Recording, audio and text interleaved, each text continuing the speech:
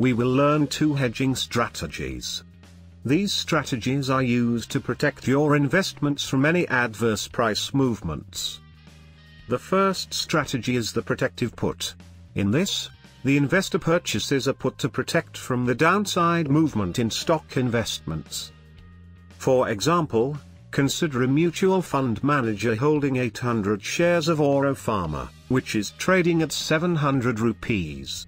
The fund manager is bullish on the long-term story of the company due to new product launches expected in the US market. At the same time, he is concerned about the short-term uncertainties, such as regulatory observations, and rupee depreciation, which might take the stock price down. To capitalize on the rise in stock price, the mutual fund manager continues to hold the Oro Pharma stock, and to hedge against the short-term uncertainties, he buys at the money 700 strike put on Oro Pharma for 20 rupees. Now, let us look at the scenario in which Oro Pharma receives a new drug approval from US FDA, and stock price rises up to 750 rupees.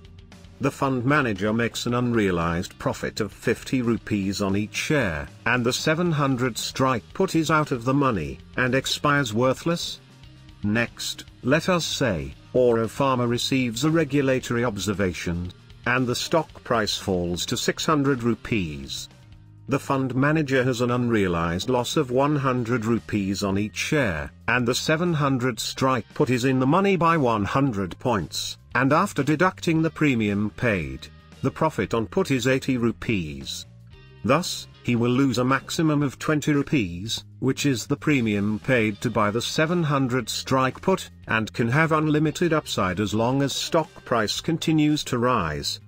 In the scenarios discussed earlier, the amount of protection provided by put depends on the strike price, and time of protection is up to the expiration date. A combination of the payoffs of the long stock, buy price 700 rupees, and the long put, with strike price 700, for a premium of 20 rupees, is the payoff of a protective put, in blue. The second strategy is covered call. The strategy involves: first, holding a long position in an underlying asset. Second, selling a call against that underlying asset. The long position in the underlying instrument is said to provide the cover, as the shares can be delivered to the buyer of the call, if the buyer decides to exercise. While using this strategy, the investor's view of the asset is neutral. Hence, the expectation is to earn the call premium by selling the call and hoping that the stock prices wouldn't go down. For example, an investor buys stock of Wipro for 300 rupees, and sells a 300 strike call for 10 rupees. Now, if the price of the Wipro rises up to 400 rupees, then the investor makes 100 rupees from the stock, and the 300 strike call is 100 points in the money, and after deducting the premium collected, the loss from the 300 strike call is 90 rupees. The net profit from the strategy is 10 rupees. The profit from the strategy will be same when Wipro rises to any price above 300 rupees. Conversely, if the price of Wipro falls to 200 rupees, then the investor loses 100 rupees from the stock, and the 300 strike call is out of the money, and expires worthless. The net loss from the strategy after deducting the premium collected is 90 rupees.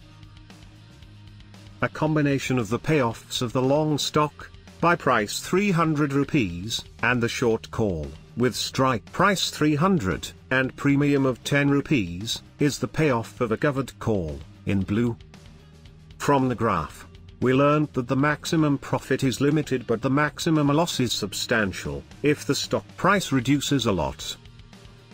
To learn options trading and various strategies in detail, enroll for our free course, Options Trading Strategies in Python Basic, on Quantra. The link to the course is in the description below.